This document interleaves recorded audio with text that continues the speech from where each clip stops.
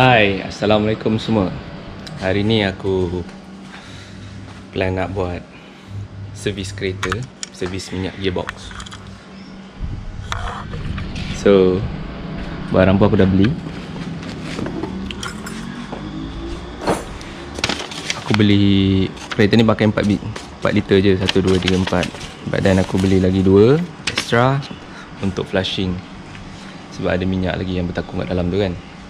So kita beli lebih, top up, kita buang lagi, top up, bang. Lepas tu kita pakai secukupnya lah. Alright, sekarang ni aku akan prepare barang dulu. Macam aku ada jack stand, tapi aku malas nak pakai ni. Aku letak batu je macam ni. So aku ada ground clearance untuk aku duduk bawah ni. Plate aku letak. Ni calung aku beli kat DIY semalam. So kita akan buka skru ni dulu lah, untuk kita akses bahagian sini. Tempat minyaknya bahagian sini kot. Tak nampak Tak apa, sekejap lagi kita buka dulu.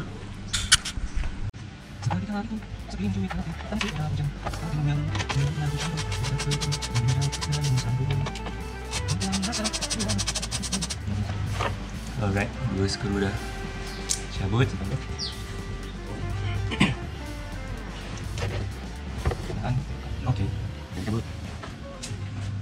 Okay, kalau perasan lah, nampak tak Yang ini tempat kita fill up nanti. Nanti kat bawah kita akan turun bawah lah untuk buka skru tempat buang minyak tu lah.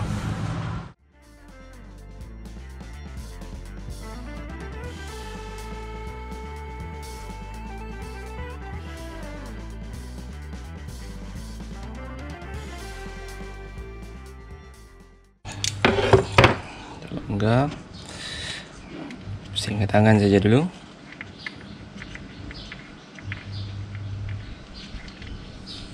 So ni dia punya cap, filler cap. Aku nak testing aku punya barang ni muat tak masuk dalam ni. Alright, cun, ngam. Kalau ngam tak ada isu, kita tutup dulu.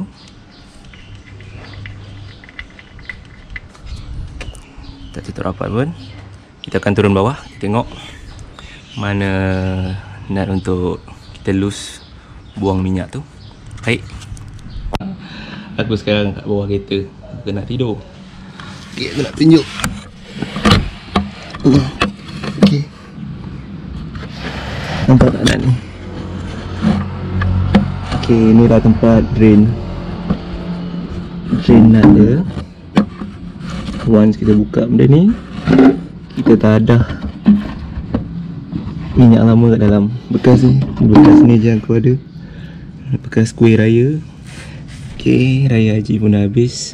Ni raya puasa punya ni. Okay, kita looskan benda ni. So kita tak ada. Okay, pergi ambil nut. Ambil ratchet. Nut apa benda tu yang sembang ni. Sekejap nut ni aku dah longgarkan dah tadi, sebab aku nak pegang tangan susah.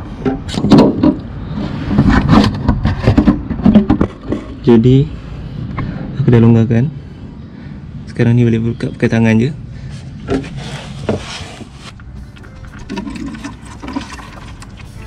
Alright, aku nak tunjuk nut ni dia ada magnet tau. So segala besi-besi yang kat gear yang wear tu, dia akan melekat sini, nampak banyak juga ni.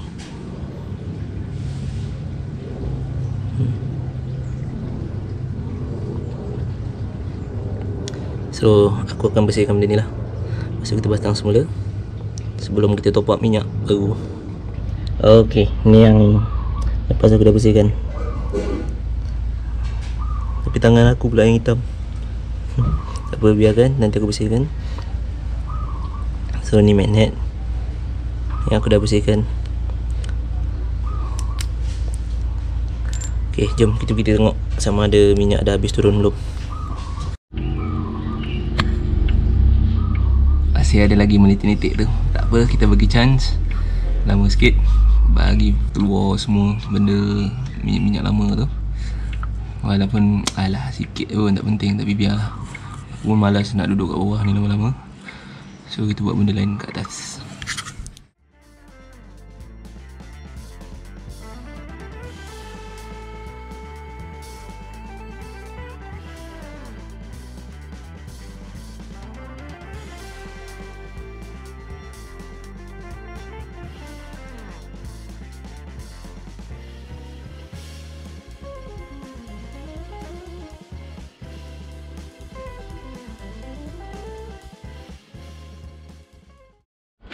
Biasaannya aku akan tukar sekali gasket valve cover ni dengan filter. Tapi hari ni aku tak ada masa lah, sebab petang ni nak keluar nak beli barang. Sekarang dah keluar apa. Kalau nak buka benda ni take some time lah, maybe an hour. Nak kena buka skru-skru ni nak kena cabut ke tepi sikit. So ambil masa yang lama lah. So aku skip untuk kali ni. Just buang minyak, isi minyak baru, lepas tu check label. So, okay, sekarang ni minyak kat bawah dah tak ada menitis lagi dah. Dah fully keluar. Aku akan ketatkan balik skru yang aku buka tadi. Lepas tu top up minyak.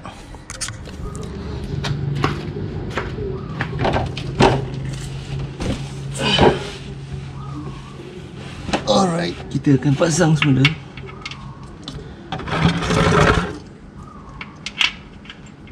Reverse order yang simple lah. Buka, tadi kita buka ni last, so kita pasang ni first.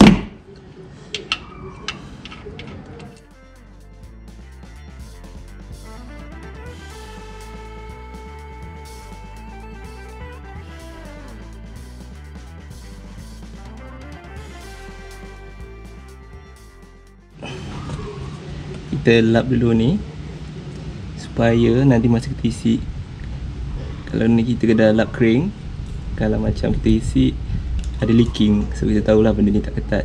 Kalau tak, susah nak differentiate dia punya state lah. So sekarang aku dah lap kering. Nanti aku ambil tisu, aku lap. So nanti aku dah top up minyak, aku nak tengok ada leaking ke tak ada. Kalau tak ada leaking, ok lah. Kalau ada leaking, kena ketatkan sikit lagi. So aku tak ada range stop. Even kalau pakai range stop pun dah follow spec. Kalau leaking, kita kena ketatkan juga. Sama je.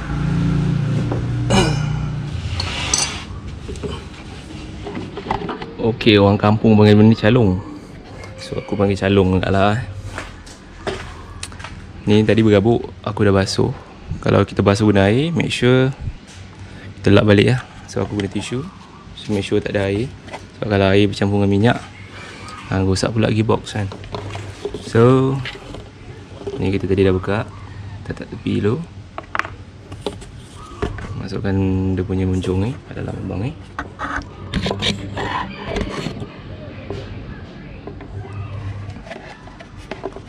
Alright, macam tu. Okay, nampak kan? So kita tuang minyak kat sini.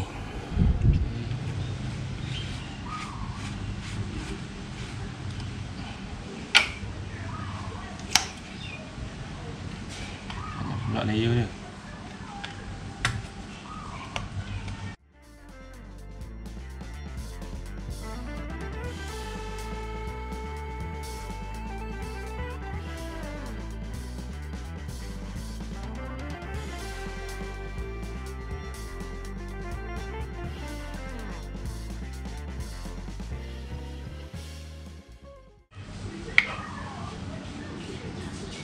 Okay, kita buka benda ni supaya kalau kita dah full, kita nampak benda tu kan keluar kat bawah. Nanti aku tunjuk cara dia macam mana nak buka.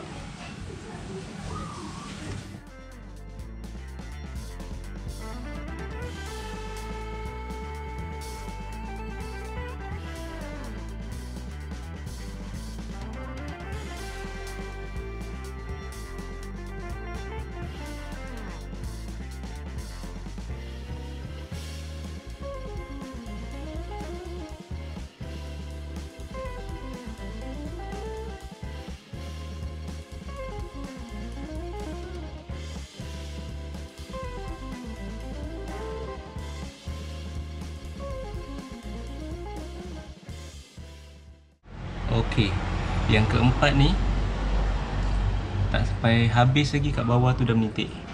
Ada drain.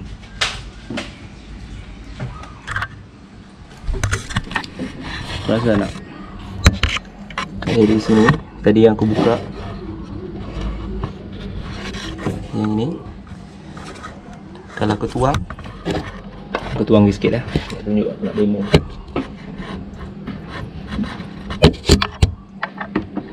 Kalau aku tuang,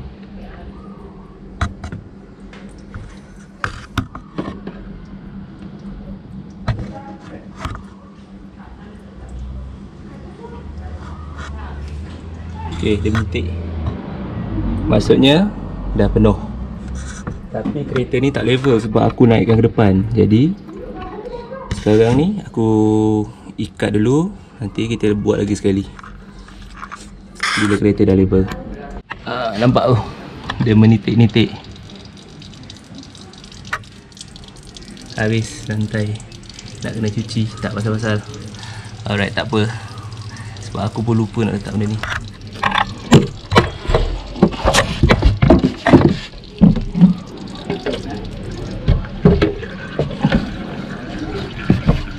Okay, dah tak dah. So kita tutup benda ni. Nak buka, nak pasang benda ni simple je. Kat lubang ni tak nampak nak tunjuk, tapi boleh rasa dengan tangan lah. Bila dia hengam, pusing dia ke kanan sampai habis, sampai ketek. Alright, next. Okay, next kita angkat calung ni. Kita letak muncung dia dalam plastik ni dulu. Okay, lepas tu tadi dia punya penutup kita tutup, tak payah ketat dulu pun tak apa.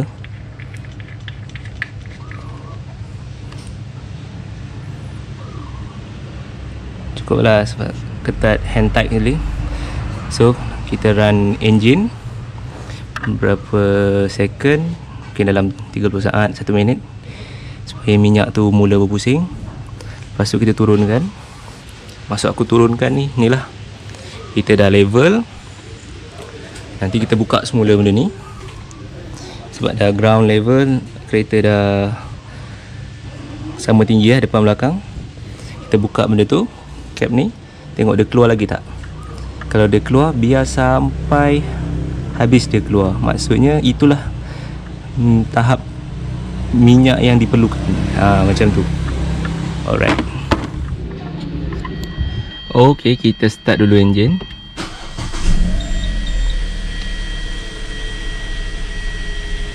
Kita biarkan dalam 30 saat ke, minit ke. Okay, kita layan lagu dulu.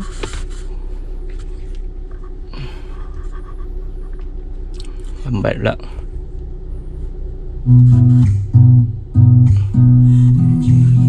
Alright, lagu habis.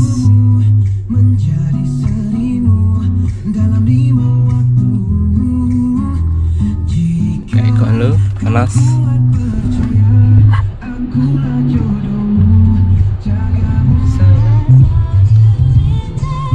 Alright, cukup lah kot. Kita tengok kat bawah dulu. Yang nut kita buka untuk buang minyak tadi tu, ada leaking ke tak ada. Lepas tu baru kita try masuk gear, reverse and drive apa semua. Tolak dalam sikit.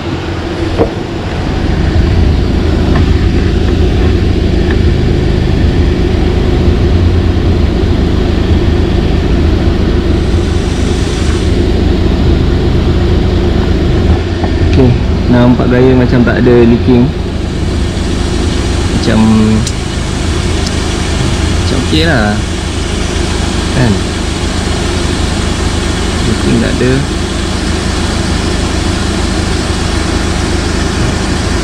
So aku akan turun bawa reverse lah.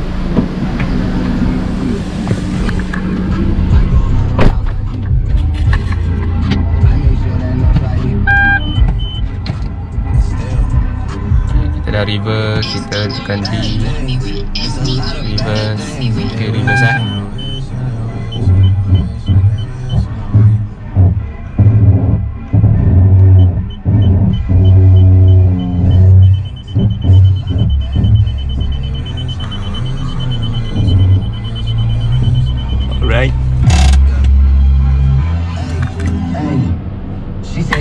engine. Okey, dah turun. Okey, dah turun. Kita alih batu ni, kita tepi dulu. Batu ni memang selalu membantu aku bila nak servis lah. Sebab malas lah nak pakai apa nama, jack stand tu. Malas nak jack. Ini sekejap je kalau guna. Dah banyak kali aku guna. Walaupun ada pecah-pecah sikit, masih kuat dan utuh. Alright, letak tepi. Okay. Setengah orang kata buat apa tukar minyak gearbox, bukan minyak gearbox ni lifetime ke kan. Okay, kita tengok ini yang kotor yang hitam. Biasalah kalau panas minyak apa pun, kalau kita lama-lama panas sejuk akan hitam. Tapi dia akan jadi sludge lah. Sludge tu nak kata macam mana nak cakap, dia akan jadi kerak minyak.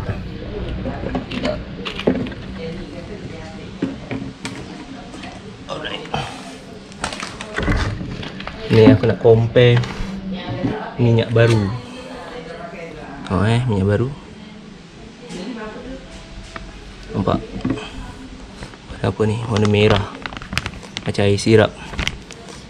Yang ini dah hitam. So ni yang baik lah. Gearbox kalau kita nak jaga, better kita jaga dia punya travel distance lah. Setiap 45,000 ke 40,000 ke, tengok depends on penggunaan. Macam kalau kaki lenjan, kaki berjalan jauh, dan sentiasa jalan waktu panas, bukan waktu malam, ataupun yang kerap duduk kat jam, lagi kena cepat lah tukar dia punya interval tu. Mungkin dalam 40,000 dah baik. Macam aku kerap jalan jauh, dan 45,000 okey kot. Yang jalan sekejap break, dan lepas tu duduk kat traffic light terlalu lama. Sebab minyak ni dia akan lalu kat dia ada cooling system dia lah. Dia ada radiator dia sendiri untuk sejukkan minyak tu. So kalau dia jalan, sentiasa jalan, so dia akan dah dapat temperature yang normal lah. Tapi kalau kerap kat traffic jam, minyak tu akan jadi lebih panas lah. Sebab tak dapat pengudaraan untuk penyejukan lah. Tak payah bebel banyak, cuma yang nak bagi tahu, jaga minyak untuk jaga gearbox. Alright, simple. Alright, sekarang kereta pun dah turun daripada batu tadi, so dah level lah. Okay, kita buka balik semula nut ni. So kita tahulah berapa banyak minyak yang diperlukan. Kejap, kiri senang.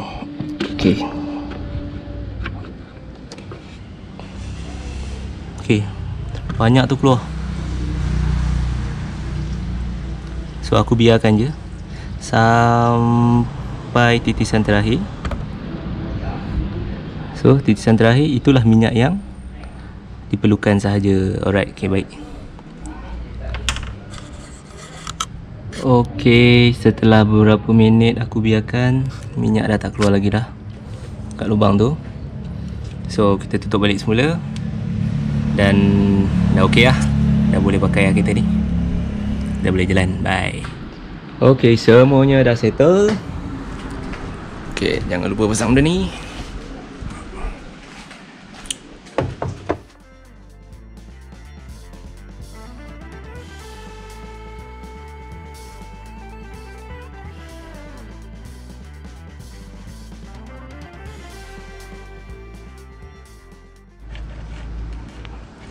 Kita nak pergi try dulu kereta ni, sing 1-2 round.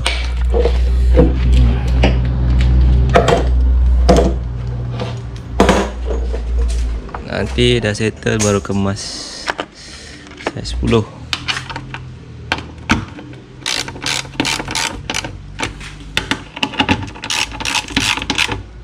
Agak-agak je ketat dan tak payah nak beria sangat. Alright.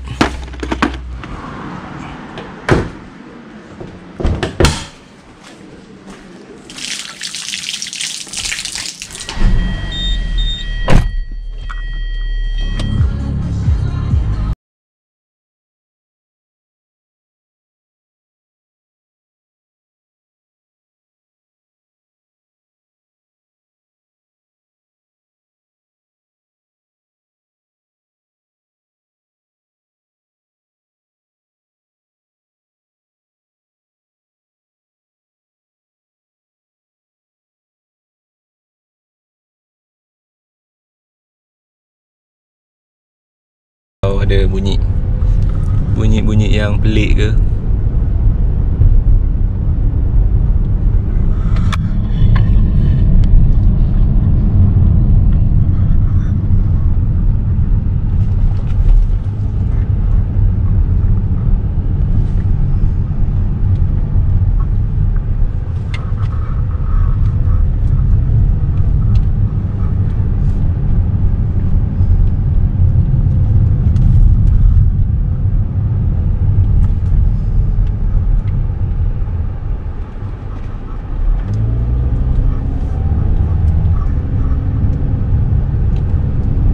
Okey je, macam tak ada apa yang pelik.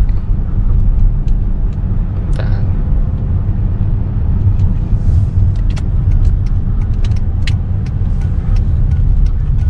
Right.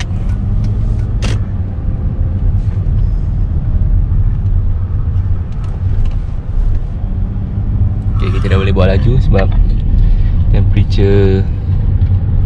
engine temperature dah okey, dah pada working temperature. Kita try.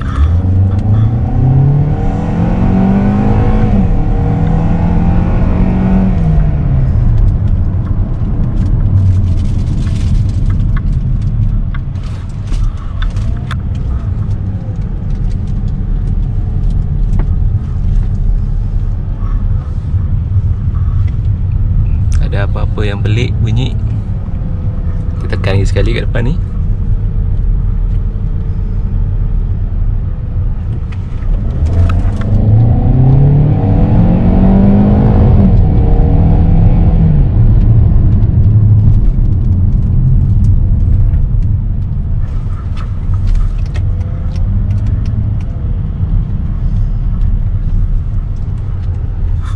Okay, kita pergi check bawah dulu kot ada leaking ke apa. Kalau tak ada, kita boleh jalan lah lepas ni. Layankan hati isteri kita keluar jalan. Beli jiwa. Alright, semuanya okey.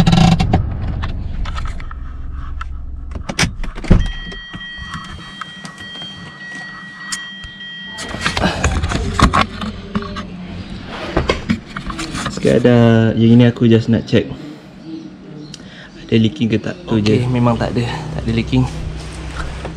So